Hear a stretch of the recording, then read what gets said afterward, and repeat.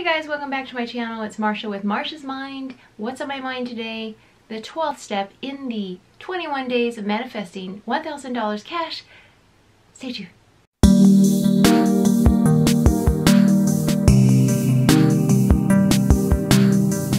Okay guys, so day 12, your word is your wand. Ding! Growing up, how often did your grandma or your mom or your dad tell you to watch what you say, watch your mouth, or you're gonna get a spanking, or I'm gonna take away your cell phone, or however old you are, or I'm gonna whip you, or I'm going to get stumble in your mouth. That's what we got. If we stuck out our tongue, if we talked back, if not so much say bad words, but if we did say something bad, we would get this hot chili sauce in our mouth. That's what I want to talk to you today about. Not necessarily profanity and bad words, more like the language you use when it comes to money. So in her book, she explains what she means. So I will explain it to you. How many times have you heard the phrase, "Oh, I can't afford that. Oh, that's way too expensive. Oh, I wish I could buy, but maybe when I'm rich I'll do those rich people. Oh, must be nice. That's for rich people. Sorry, I can't. I'm broke right now." How many times do we say this? I still do it to this day. Like I'll say, "Whoa, that's that much? Man, just the other day I did in my video."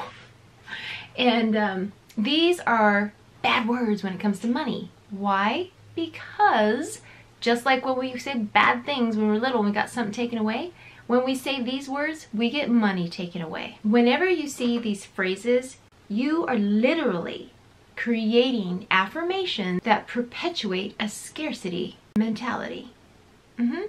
You're manifesting everything that you declare out loud to the world, whether you're consciously aware of it or not. Man, this book is just right up my alley. I'm telling you, I'm telling you. When you say you can't afford something, well, you said it. So you're manifesting that fact. Okay. When you say that's expensive, it will always be expensive. If you say I can't afford a house like that, you will never afford a house like that. Even if what you're saying is not like technically true. For instance, you can literally, if you literally can't buy something because it's $1,000, right? Act like you can. Yeah, like instead of saying to my daughter, "No, I can't afford it," I'll say, "No, I choose not to buy that right now." So Kathrin Zenkina, in her book, Unleash Your Inner Money Babe, she states this: "What I mean is to pretend that you have the $1,000 sitting in your bank. I don't mean to go out of debt, $1,000 in debt." And what she means is visualize yourself spending this much. Visualize yourself acquiring this stuff. So like, as it actually happened, picture yourself getting it, buying it, putting it in the bag, bringing it home, playing with it, whatever it is. So feel all the feelings you would actually feel as if this thing is in possession. I know, you're probably like, "Oh God, she's talking about feelings again." It's true, guys. Feel the feeling, act as if. Okay. You may not be physically spending the money, but energetically you are. She says that she walks around a store and she's like, "Okay, I'll buy that, that, that." And she says she constantly repeats this to herself. "Wow, so cheap. I can afford this. Oh, I can afford that. Thank you." You know what's so funny? I do this when something is kind of like hard, or if I can't find something, I'll be like, "No, this is really easy. Watch, let me show you." And I'll do it and it's easy. Or I'll say, "Nope, I will find it. I'll find it. You will see. I will figure it out." And I do. Declare it out of your mouth because it will come true. Okay. So back to money. Instead of perpetuating a reality of being broke forever, you can start saying to yourself, "I can afford. I love being so rich and so wealthy that I have so much money flowing into my bank right now. It's so exciting. Wow, everything's so cheap." Get it? Okay.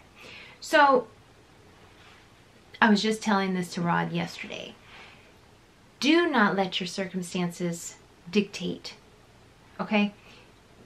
She says, I don't care what your circumstances are telling you right now, because it's at an energetic level. Everything that you desired is already yours. It's a matter of matching your vibration to the vibration of the object, okay? Or situation, event, whatever it is. You have to match the vibration of that situation that you desire in order to bring it into the physical realm. And we've spoken about this time and time again, right?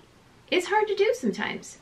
But once you feel that essence of what it is you want, ultimately, we all want something because we think having it will make us happy. But what is the feeling it's going to give you? Feel that feeling. Feel the essence of it. Anything.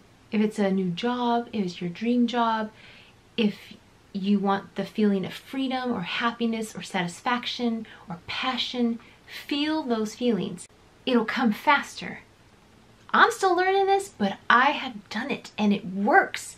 And you just know when you're right in the zone and you're doing it right. You just know. It's weird. It's like it clicks and you just know. Like this sentence, you are always co-creating with your creator, and you have all the power to decide what it is you want. I know, you're going, oh God, this again?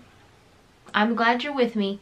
Those of you sticking to this, we'll get through it. We're gonna do it. You know it. And even if we don't, we're gonna learn so much. We can do it over and over, and we're gonna manifest. You'll see. $1,000 you're trying to manifest from the daily lessons in this book. Well, speak it into existence on a daily basis. Like your vision board, speak to your dream. Thank the universe, thank Jesus, thank God. Whatever you personally believe, speak to it and think and feel. Feel that, how it would feel. Okay? All right, remember, everything energetically is already existing. It's already in your bank, in your wallet, in your hand, in your purse. Okay, now, enough of the self-sabotaging, self-limiting phrases. Your words have insane power over your life. As Frances Scovel Shinn titles one of her books, Your Word is Your Wand. Okay, so Money Babe action, guys. Get your pens out. Here's some stuff. Your Money Babe action is to start speaking only what you want to manifest and answer the following questions. What are some of the limiting phrases you have been saying lately that are related to money? Well, I'll give you an example. Have you ever heard, money doesn't grow on trees? Oh my God. I used to hear that a lot when I was little. But like I'll say things like the other day about the pens in my vlog. I was like, this is 30 bucks, gee whiz. That's so not good. And it was probably your parents or society or your teacher or your religion or whatever. Now, number 3, can you see how they've been manifesting into your reality? Can you find examples of you literally living out what you were saying? Oh yeah, mine is, I always said this, okay, I thought it was a good thing. I always said, oh, money comes and goes. Yeah, Marsh, money comes and goes. Money comes and goes. Stop! No wonder you're in and out of debt. No. Number 4, can you replace these limiting phrases with their opposite counterpart? Number 5, which phrases are you committed to saying from now on to create the reality that you do want? Okay, next. That was it. How fun. I love this chapter. Okay guys, so those are the questions. Feel free to rewind, pause it with the K, rewind with the L or the J, and fast forward with the L on your keyboard. So anyway, that is it guys. Day 12, your word is wand. Watch what you say, and I'm not talking about profanity, guys. Profanity is good. It releases, you know, it releases pain when you're in pain. It releases stress. It brings back your power. Not saying to sit there and cuss in front of kids all the time, but if you gotta say it and you're mad, bring back your power and say it. At least you're moving up the emotional scale. That's another video. So, stop saying those bad words about money. Remember to say the good things.